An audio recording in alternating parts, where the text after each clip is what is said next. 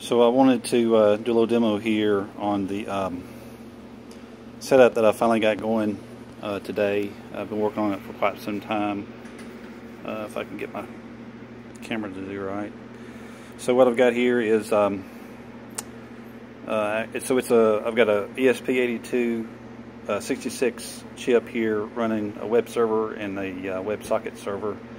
Got an integrated relay through the GPIO that's on the development board, and then Safari browser running on the iPhone, and then the fan that is connected, integrated with the relay. So the way it works is you got a web server running over here.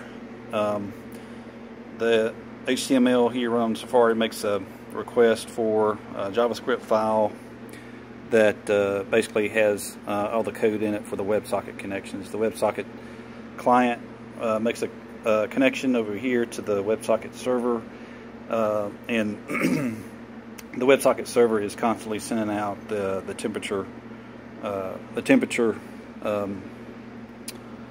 reading from the sensor that's on the breadboard over here.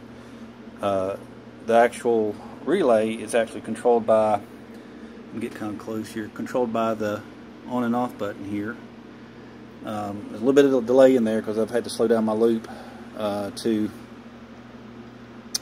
actually get the thing to work. Maybe I didn't press the button here. Try it again. Tell if it worked or not. Oops. Come on.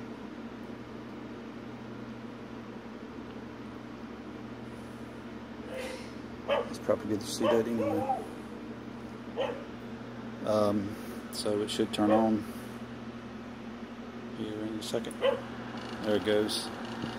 Scared me for a while. But anyway, yeah, I need to increase the size of the button so it's not so hard to press. But anyway, the on button there actually sends a little string across the WebSocket over to the WebSocket server, and the code makes the GPIO go, I think it goes low in order to turn this guy on. To make it close, it sets normally open.